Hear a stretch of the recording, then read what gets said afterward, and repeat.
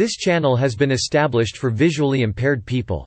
For the visually impaired people, voice narration and a written expression are also provided for the hearing impaired. Don't forget to subscribe to our channel.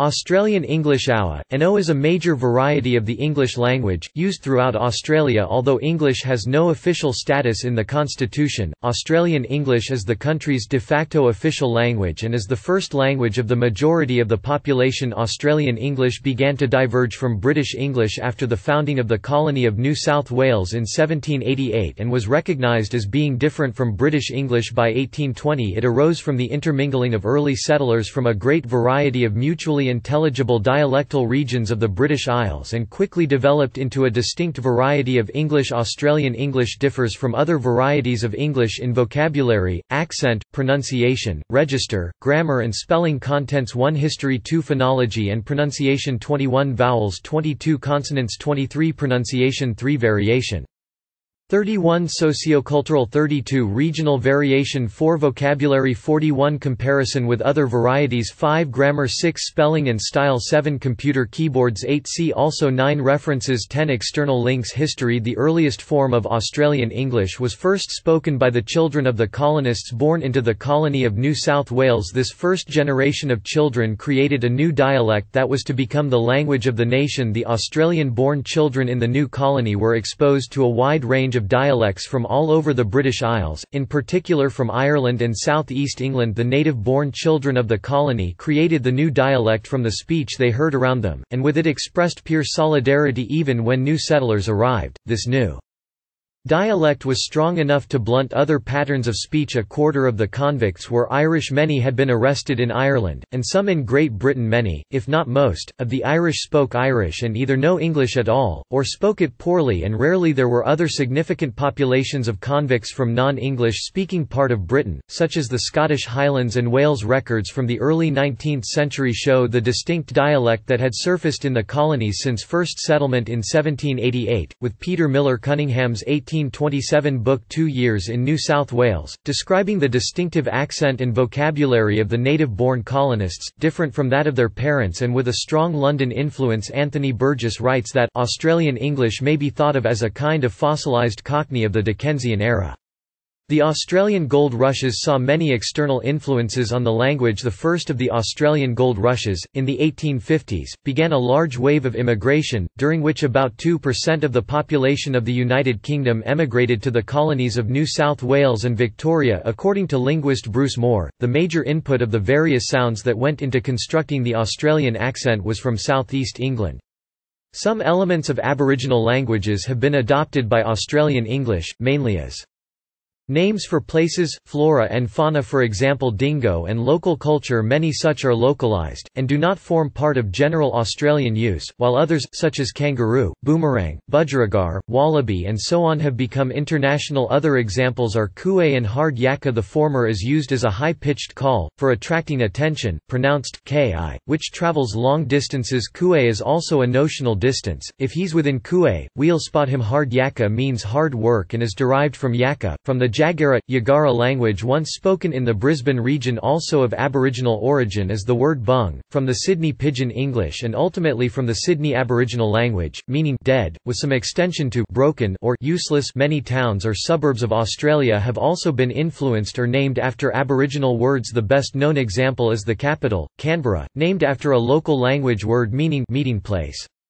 Among the changes starting in the 19th century was the introduction of words, spellings, terms and usages from North American English. The words imported included some later considered to be typically Australian, such as bushwhacker and squatter. This American influence continued with the popularity of American films and the influx of American military personnel in World War II, seen in the enduring persistence of such terms as okay, you guys and gee.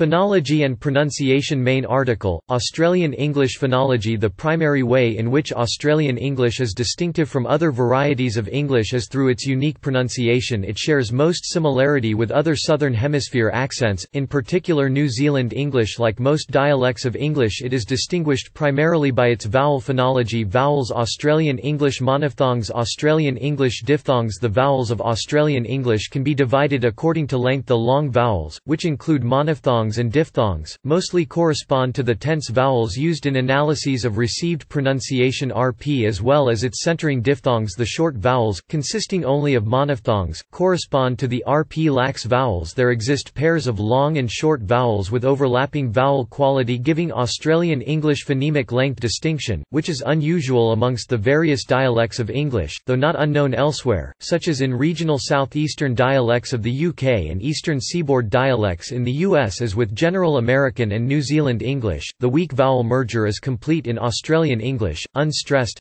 sometimes written as or is merged into schwa, unless it is followed by a velar consonant. Short vowels, long vowels, monophthongs, diphthongs. IPA examples: foot, hood, chook, kit, bid, hid, dress, led, head, comma, about, winter, a trap, lad, had, strut, bud, hud, lot, cloth, hot. IPA examples: goose, boo, hood, fleece, bead, heat, square, bared, haired, nurse, bird, herd, ash, bag, tan, bad start, palm, bath, thought, north, force. IPA examples: cure, lure, tour, near, beard, hear, a mouth, bowed, howd, goat, bowed, hode, face, bait, hate, price, bite, hide, choice, boy, oil, carrot. Historical a has split into two phonemes, one long and one short, so that, for example, in some parts of Australia bad does not rhyme with lad, while in others it does, that is to say, lad has the long vowel. However, all Australian regions distinguish can, know how to, be able to, from can, tin can, to can, vegetables, etc.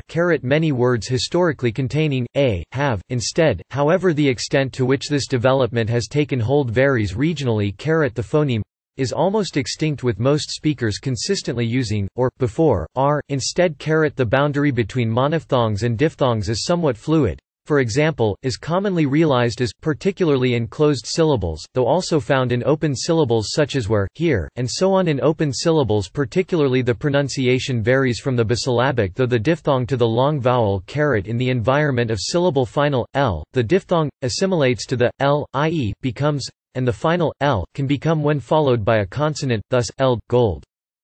There is little variation with respect to the sets of consonants used in various English dialects. There are, however, variations in how these consonants are used. Australian English is no exception. Consonant phonemes of Australian English: sz, l of a word or morpheme before any vowel in the same breath group for many speakers, t, and d, in the combinations tr, tw, and dr, dw, are also palatalized, thus, ter, t with and der, d with, as Australian, r, is only very slightly retroflex, the tip remaining below the level of the bottom teeth in the same position as for, with. It is also somewhat rounded to say r the way Australians do. You need to say w at the same time, where Older English wr, and r, have fallen together as r. The wine merger is complete in Australian English. Yod dropping occurs after r, l, s, z, theta, t, d, j, and other cases of sj and zj, along with tj and dj, have coalesced to t and d, respectively. For many speakers, j is generally retained in other consonant clusters in common with American English and Scottish English. The phoneme l is pronounced as a dark velarized l in all positions, unlike other dialects such as English and Hiberno-Irish English, where a light lie, a non-velarized l, is used in many positions. Pronunciation differences in stress, weak forms and standard pronunciation of isolated words occur between Australian English and other forms of English, which, while noticeable, do not impair intelligibility. The affixes airy, ori, berry, berry and moni seen in words such as necessary, mulberry and matrimony can be pronounced either with a full vowel or a schwa, although some words like necessary are almost universally pronounced with the full vowel. Older generations of Australians are relatively likely to pronounce these affixes with a schwa, while younger generations are relatively likely to use a full vowel. Words ending in unstressed il derived from Latin adjectives ending in ilus are pronounced with a full vowel, l, so that fertile rhymes with fertile rather than turtle. In addition, miscellaneous pronunciation differences exist when compared with other varieties of English in relation to seemingly random words. For example, as with American English, the vowel in yogurt is pronounced as long o rather than short o. Vitamin, migraine and privacy are pronounced with e, as in mine rather than I, and, respectively. Pedophile is pronounced with as in red rather than I, and urinal is pronounced with schwa rather than long I. As with British English, advertisement is pronounced with tomato and vase are pronounced with as in father instead of e. Zebra is pronounced with as in red rather than I, and buoy is pronounced as b, as in boy rather than boo I. Two examples of miscellaneous pronunciations which contrast with both standard American and British usages are data, which is pronounced with da as opposed to e, day, and maroon, pronounced with o, own as opposed to u, o, on. Variation in Australian closing diphthongs. Diaphoneme lexical set. Cultivated general broad, I, fleece, e, face, a, price, u, goose, o, goat, a, mouth. Main article. Variation in Australian English. Academic research has shown that the most notable variation within Australian English is largely sociocultural. This is mostly evident in phonology, which is divided into three sociocultural varieties: broad, general and cultivated. A limited range of word choices is strongly regional in nature. Consequently, the geographical background of individuals can be inferred, if they use words that are peculiar to particular Australian states or territories and, in some cases, even smaller regions. In addition, some Australians speak Creole languages derived from Australian English, such as Australian Creole, Torres Strait Creole and Norfolk. Sociocultural. The broad, general and cultivated accents form a continuum that reflects minute variations in the Australian accent. They can reflect the social class, education and urban or rural background of speakers, though such indicators are not always reliable according to linguists. The general Australian variant emerged sometime before 1900. Recent generations have seen a comparatively smaller proportion of the population speaking with the broad variant, along with the near extinction of the cultivated Australian accent. The growth and dominance of general Australian accents perhaps reflects its prominence on radio and television during the late 20th century. Australian Aboriginal English is made up of a range of forms which developed differently in different parts of Australia, and are said to vary along a continuum, from forms close to Standard Australian English to more non-standard forms. There are distinctive features of accent, grammar, words and meanings, as well as language use. The ethnocultural dialects are diverse accents in Australian English that are spoken by the minority groups, which are of non-English speaking background. A massive immigration from Asia has made a large increase in diversity and the will for people to show their cultural identity within the Australian context. These ethnocultural varieties contain features of general Australian English as adopted by the children of immigrants, blended with some non-English language features, such as the Afro-Asiatic and Asian languages. Regional variation. Although Australian English is relatively homogeneous, some regional variations are notable. The dialects of English spoken in South Australia, Western Australia, New South Wales, Victoria, Tasmania, Queensland and the Torres Strait Islands differ slightly from each other. Differences exist both in terms of vocabulary and phonology. Most regional differences come down to word usage. For example, swimming clothes are known as cossies or swimmers in New South Wales, togs in Queensland, and bathers in Victoria, Tasmania, Western Australia and South Australia. What is referred to as a stroller in most of Australia is called a pusher in Victoria and usually a pram in Western Australia. Preference for synonymous words also differs between states. For example, garbage, i.e., garbage bin, garbage truck dominates over rubbish in New South Wales and Queensland, while rubbish is more popular in Victoria, Western Australia and South Australia. The word footy generally refers to the most popular football code in the particular state or territory, that is, rugby league in New South Wales and Queensland, and Australian rules football elsewhere. Beer glasses are also named differently in different states. Distinctive grammatical patterns exist, such as the use of the interrogative a, also spelled I or I, which is particularly associated with Queensland. There are some notable regional variations in the pronunciations of certain words. The extent to which the trap bath split has taken hold is one example. This phonological development is more advanced in South Australia, which had a different settlement chronology and type than other parts of the country, which resulted in a prolonged British English influence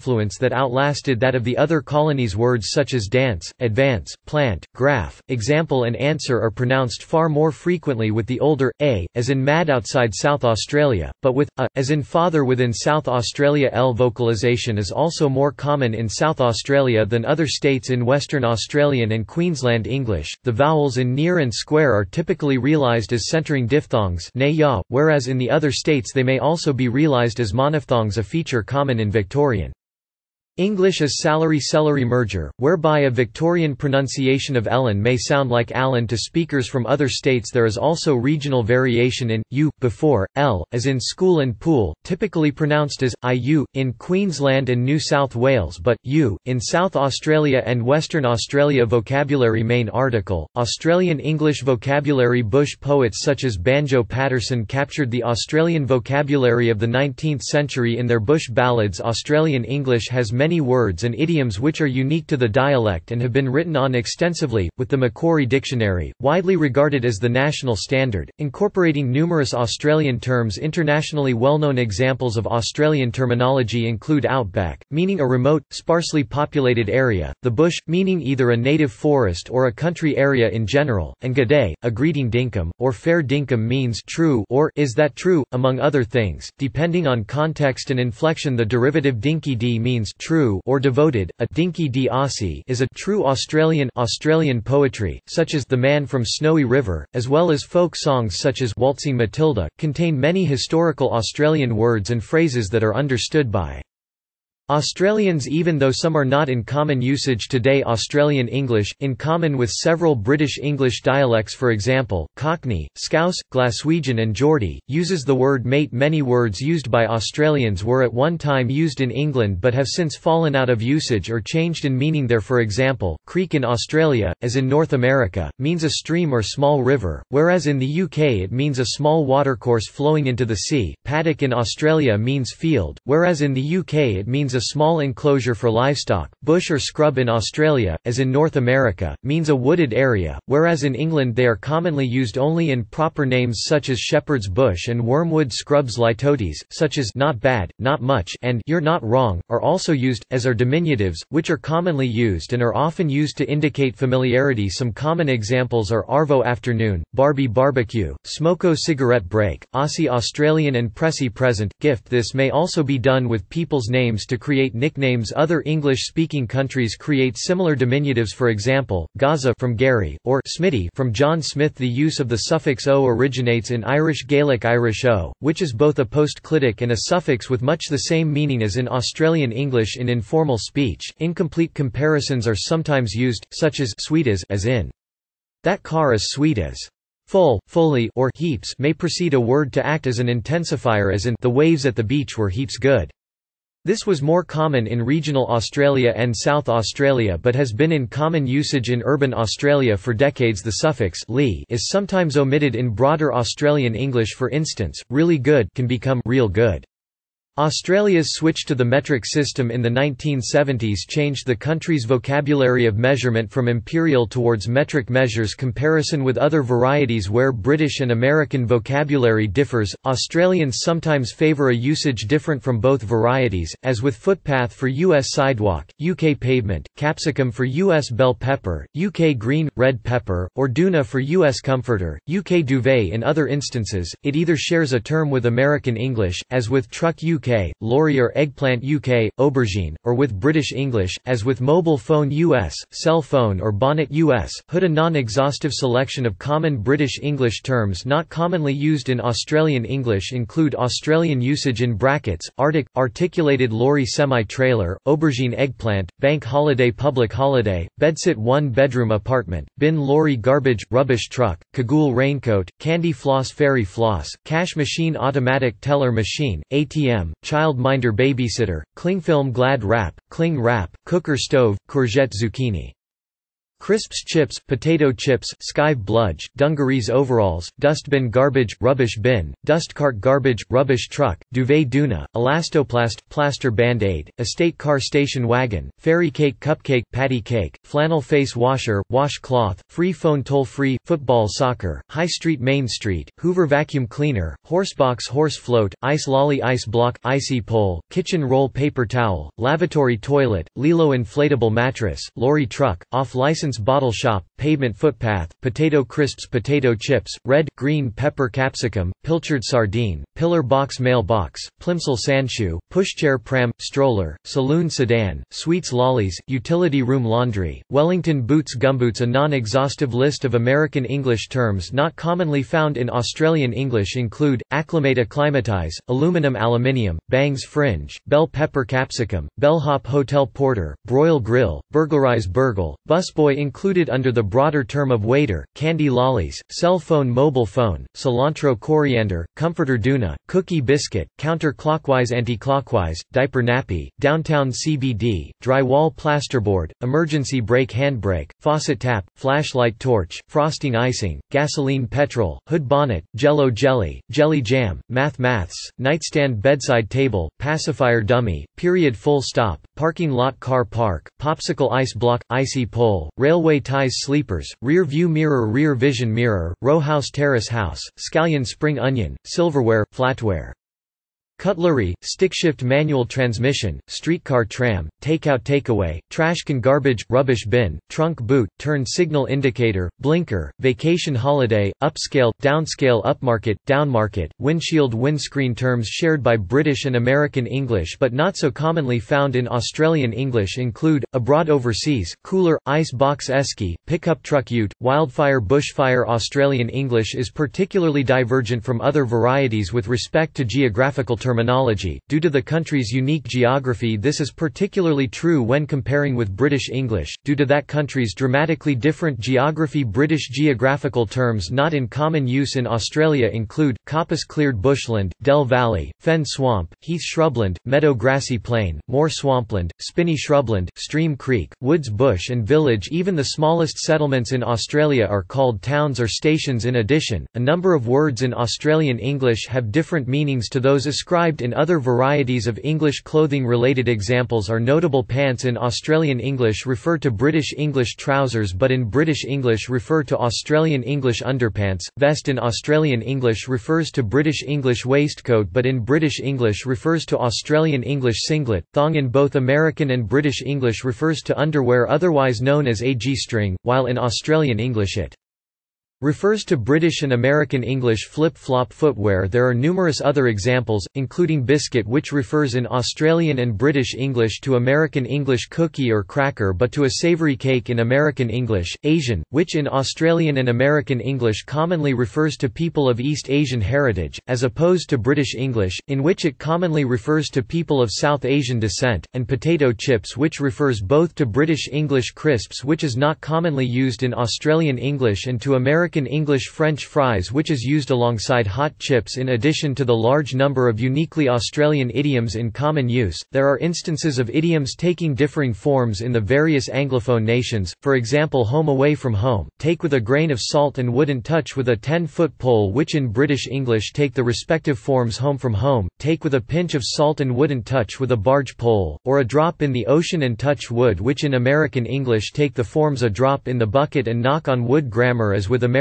English, but unlike British English, collective nouns are almost always singular in construction, e.g., the government was unable to decide as opposed to the government were unable to decide. Shan't, the use of should as in I should be happy if, the use of haven't any instead of haven't got any, and the use of don't let's in place of let's not, common in Upper Register British English, are almost never encountered in Australian or North American English. River generally follows the name of the river in question as in North America, i.e., Darling River, rather than the British convention of coming before the name, e.g., River Thames in South Australia. However, the British convention applies, for example, the River Murray or the River Torrens as with American English, on the weekend, and studied medicine are used rather than the British at the weekend, and read medicine similarly. Around is more commonly used in constructions such as running around, stomping around, or messing around, in contrast with the British convention of using about. In common with British English, the past tense and past participles of the verbs learn, spell and smell are often irregular. Learnt, spelt, smelt. Similarly, in Australian usage, the to in all right to you is retained, as opposed to US usage where it may be dropped, while prepositions before days may be omitted. In American English, i.e., she resigned Thursday, they are retained in Australian English, as in British English, she resigned on Thursday. Ranges changes of dates used to, i.e., Monday to Friday, as with British English, rather than Monday through Friday in American English when saying or writing out numbers, and is inserted before the tens and units, i.e., 162, as with British practice. However, Australians, like Americans, are more likely to pronounce numbers such as 1200 as 1200, rather than 1200.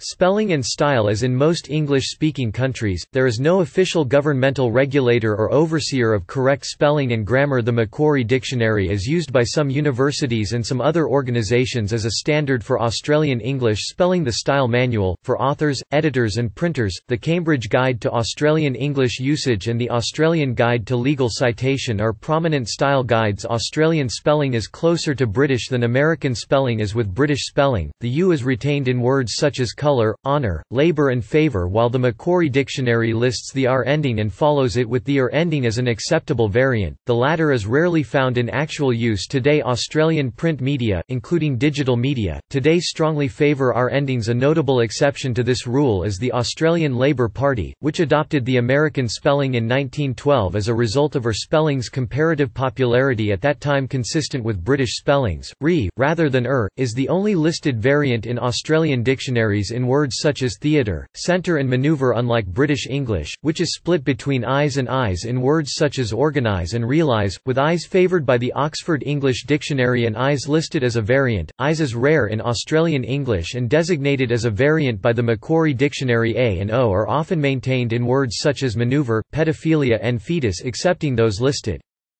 below. However, the Macquarie Dictionary lists forms with e.g., pedophilia, fetus as acceptable variants and notes a tendency within Australian English towards using only individual words where the preferred spelling is listed by the Macquarie Dictionary as being different from the British spellings include program in all contexts as opposed to program, inquire and derivatives inquired, inquiry, etc. as opposed to inquire and derivatives, analog as opposed to digital as opposed to analog, livable as opposed to livable, gorilla as opposed to gorilla, yogurt as opposed to yogurt, veranda as opposed to veranda, burqa as opposed to burqa, and pasty food as opposed to pasty. Unspaced prepositions such as onto, anytime, alright and anymore are also listed as being equally as acceptable as their spaced counterparts. Different spellings have existed throughout Australia's history. A pamphlet entitled The So-Called American Spelling, published in Sydney sometime in the 19th century, argued that there is no valid etymological reason for the preservation of the U in such words as honor, labor, etc.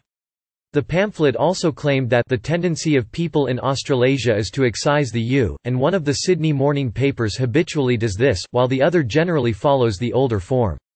What are today regarded as American spellings were popular in Australia throughout the late 19th and early 20th centuries, with the Victorian Department of Education endorsing them into the 1970s and the Age newspaper until the 1990s. This influence can be seen in the spelling of the Australian Labor Party and also in some place names such as Victor Harbour. The concise Oxford English Dictionary has been attributed with re-establishing the dominance of the British spellings in the 1920s and 1930s for a short time during the late 20th century. Harry Lindgren's 1969 spelling reform proposal, Spelling Reform 1 or State Route 1, gained some support in Australia. In 1975, the Australian Teachers' Federation adopted State Route 1 as a policy. State Route 1 calls for the short e sound as in bet to be spelt with e. For example, friend, friend, head, head. Both single and double quotation marks are in use, with double quotation marks being far more common in print media, with logical as opposed to typesetters. Punctuation, spaced and unspaced em-dashes remain in mainstream use. As with American and Canadian English, the dd, yyyyy date format is followed, and the 12-hour clock is generally used in everyday life as opposed to service, police, and airline applications. Computer keyboards. There are two major English-language keyboard layouts, the United States layout and the United Kingdom layout. Australia universally uses the United States keyboard layout, which lacks pound sterling, euro currency and negation symbols. Punctuation symbols are also placed differently from British keyboards. See also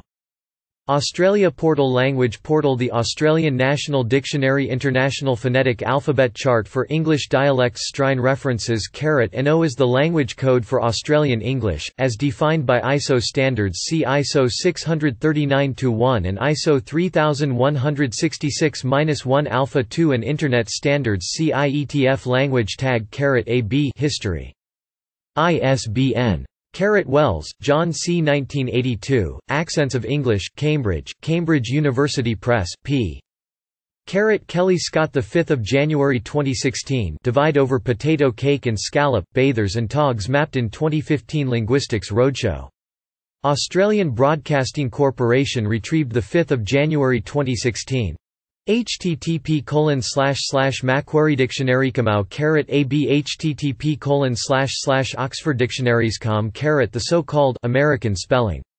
Its consistency examined pre-1901 pamphlet, Sydney, E. J. Forbes quoted by Annie Potts in this article http://uparadise.org/blog/2008/01/Webster-in-Australia/ Spelling Reform 1 and Nothing Else, Simplified Spelling Society Newsletter Mitchell, Alexander G., 1995, The Story of Australian English, Sydney, Dictionary Research Centre. External links. Lookup Appendix, Australian English Vocabulary in Wiktionary, the Free Dictionary. Australian National Dictionary Centre. Oswords, free newsletter from the Australian National Dictionary Centre, which includes articles on Australian English. Australian Word Map at the ABC, Documents. Regionalisms. R. Manel, F. Cox and J. Harrington. 2009, An Introduction to Phonetics and Phonology. Macquarie University. AuE English for Beginners, The Origins, Meanings and a Quiz to Test Your Knowledge at the National Museum of Australia. By topic: Constitutional, Diplomatic, Economic, Federation, Immigration, Indigenous, Military, Monarchy, Railway, Geography, Climate, Continent, Deserts, Environment issues, Earthquakes, Flora.